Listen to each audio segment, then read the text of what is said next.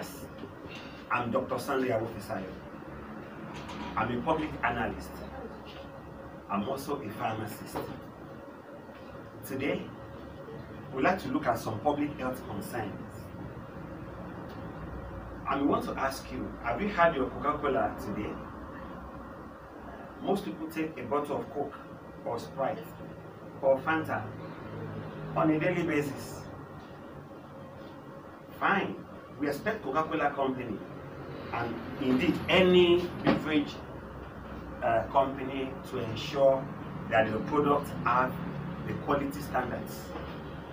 And so what a public analyst does is to take samples of these products and analyze them to safeguard the health of the population.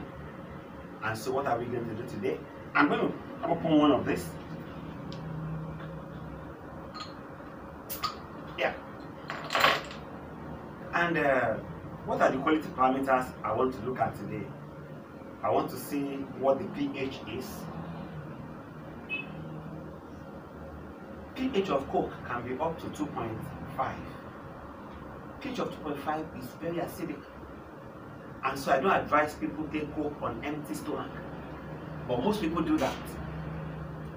If you miss your breakfast because you're busy, by 12:1 you are starving, you just get a bottle of Coke and the buns and you've taken it. This could cause some erosion of your gastric lining. And so I want to find out the acid content in Coca-Cola and Sprite and any other carbonated drink. After that, we also want to find out the sugar content in Coca-Cola. If the sugar content is too high, it can pose some health risk. If the acid content is also not appropriate, it can also cause some issues. And so the first thing to do, if I have to analyze for the acid content in this Coca-Cola, is to take a sample. Let's say about 100 ml.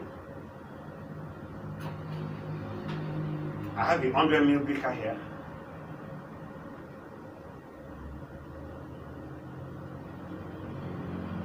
So that's about 100 ml of Coca-Cola. So I'm going to degass it. What is degassing? Degassing is removing that gas. So you can remember that after you have taken your Coke. So I want to remove the carbon dioxide that was put into the water to make it carbonated water. That's what I want to remove. And how do I do that? Very simple. Just pour it like this about 10 to 12 times. That is 2, 3, 4, 5, 6, 7, 8, 9, 10, 11, 12.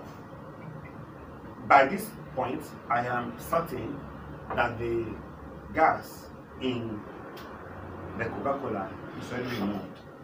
So the next step is to go ahead and titrate for the acid content. But I'd like you to know that this color here will not allow me to see my endpoint very well. So I need to add something to this, a chemical to this, that will remove this color here. So that when I now have my indicator and titrate with the base, I can have the correct endpoint and do a little calculation and tell whether the acid content in this Coca-Cola is not suitable for public consumption. And so each time you drink Coke or any of these carbonated drinks, note that you need to consider quality parameters. Thank you. Don't forget to subscribe my channel and press the notification button down there for you to know whenever I post a new video. If you have any question, all you need to do is input those questions on the comment below and I'm going to respond to you as quick as possible. Bye.